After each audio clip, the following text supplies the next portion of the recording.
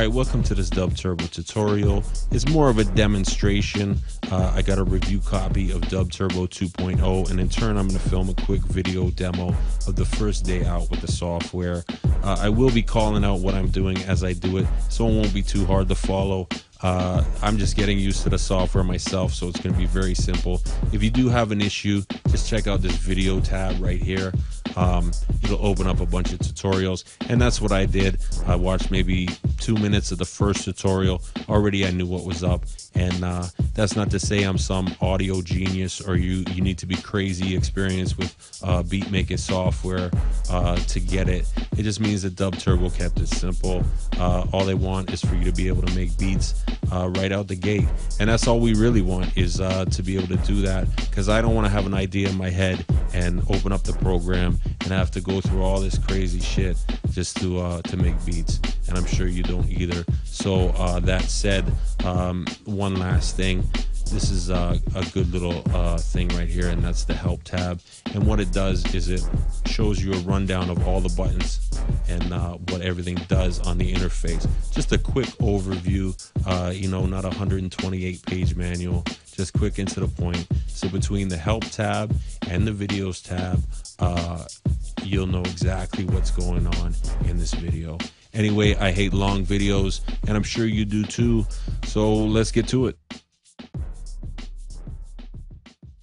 Alright, I showed you the help tab that gives you the breakdown, so we don't need to go through all that. I'm just going to show you right quick the tools we're going to be using. It's one set of tools, and what we're looking at right now is the arrangement window. I don't know if that's what they call it in DUBturbo, but I'm going to refer to it as that because that's what it is, and that's what it's called in most workstations.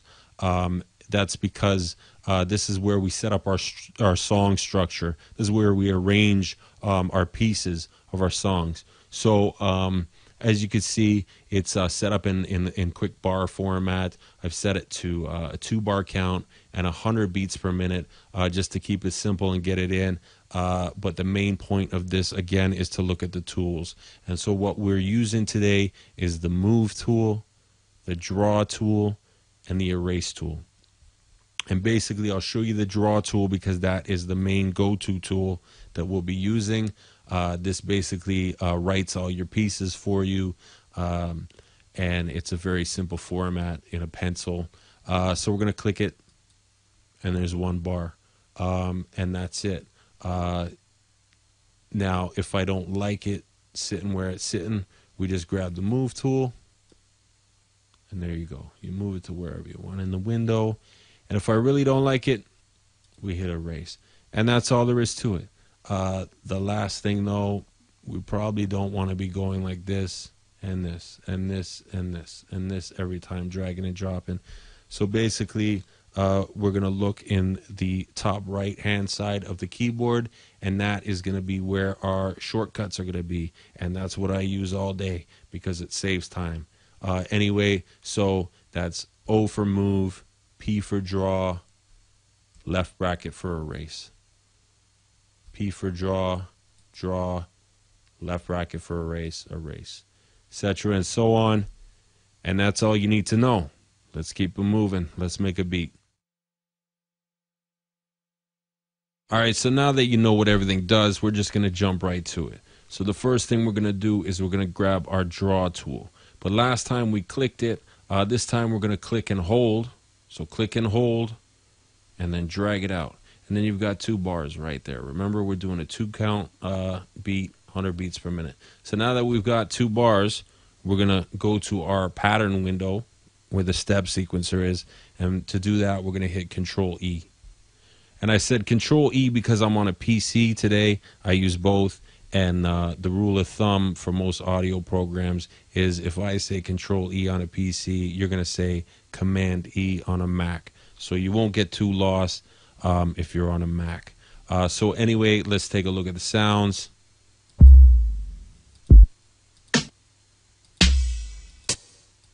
I mean, yeah, like that. Yeah, these are just, I mean, this is the first set of sounds out of the gate, and I like them. So what we're going to do is we're going to grab our draw tool again, all right? And we're going to set up a beat. Now, the thing is, to remember, I'm just going to do, a simple we're gonna do a simple pattern.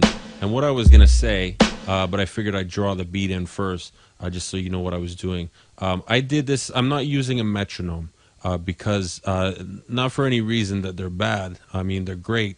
It's just that it's a 2-bar beat, and I already know where everything would fit. And to learn how to do that, basically, if you see there's a kick, and then a kick, and then a kick. So basically, where these shadows are, if you see every block of 4 counts as a bar, every block counts as a beat. So 1 beat, 2 beat, 3 beat, 4 beat, new bar. So you go 1, 2, 3, 4, 2, 2, 3, 4. You get me? So that's the basic of the bar structure in this, especially in DUBturbo. So now that we've done that, we've done kick, snare, maybe we're going to do that. And then we're going to add some hats. So they're going to fall on every kick and every snare and 1 count in between because it keeps it moving. So let's take a listen.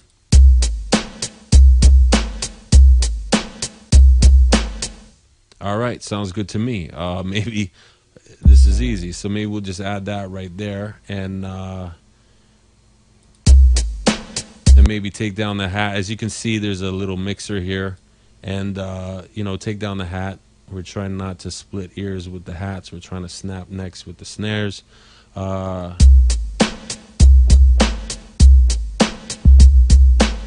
that sounds good to me. One thing I did forget to do, and we're going to Control E and go into the other arrangement window. I forgot to loop it. So we're going to hit Control L, and as you can see, these little brackets here came up. Control L, Control L. So that's good. Anyway, let's check it.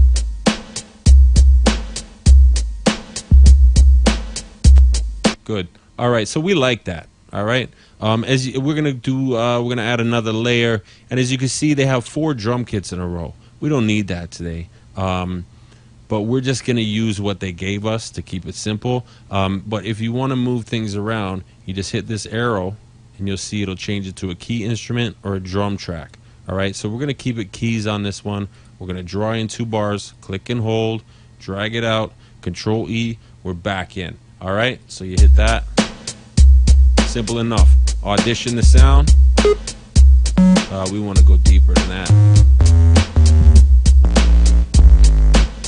Oh, I like that.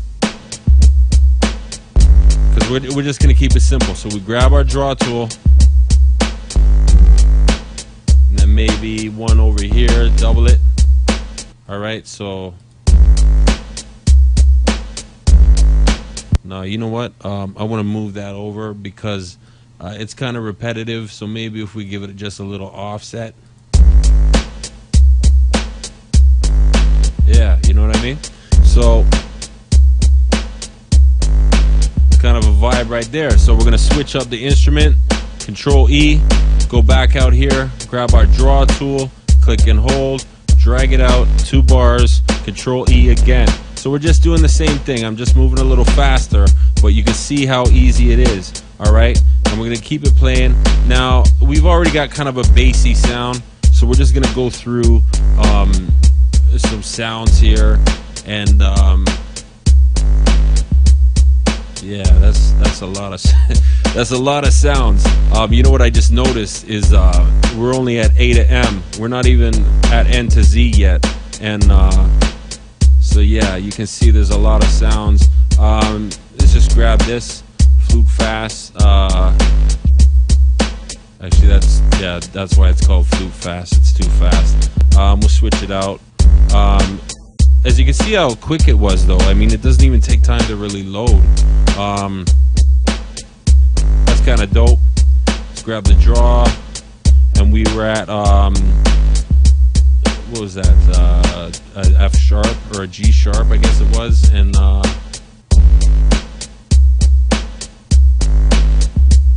then probably need some more.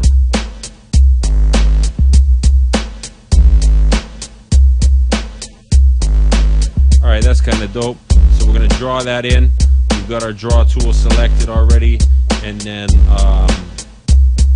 you know, I think I did a delay or an offset on the other one, so we want that to kind of match. And then maybe over here.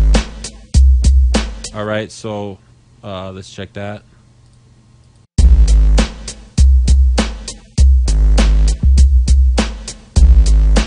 All right, so yeah, that sounds dope to me. The reason I'm laughing is because I didn't even really want to make a beat today. I just wanted to lay something down on the turntables, and I got in there, and I was kind of bored of the beats that I had, and then I said, oh yeah, I got that DUBturbo. So you know, maybe I'll make a beat. And I don't know, this has been what, 5 minutes, 6 minutes, and already I got something. I like it. I mean, this is something I would cut to. It kind of reminds me of some old you know, Timberland, Missy, kind of clubby, but still kind of dirty. And yeah, so let's you know what, let's add some cuts. You want to add some cuts? I like it. Let's add some shit.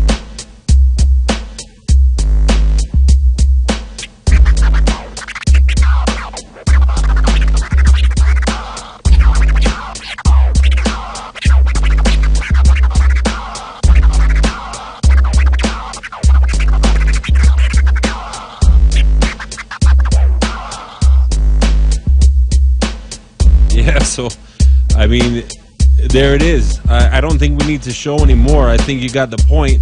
I wasn't trying to make a masterpiece today. I'll leave that up to you. I'll leave the hits up to you. But one thing I did want to talk about before I even before we close this video, we did see the videos, and obviously there's this more sounds thing. But this, I was told about this, but I didn't notice it. Sell beats. So basically, you make your beat and you click this tab and it opens up a site that allows you to upload your beats right there and make your own price and sell it, and that's it. I mean, you make the beat, you upload it, and you sell it, all in DUBturbo. And I don't know any other program that offers that.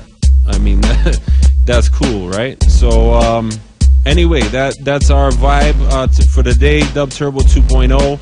I will be making more videos as we get moving with the program. I just want to familiarize myself. But yeah, that's what it is. So keep it locked.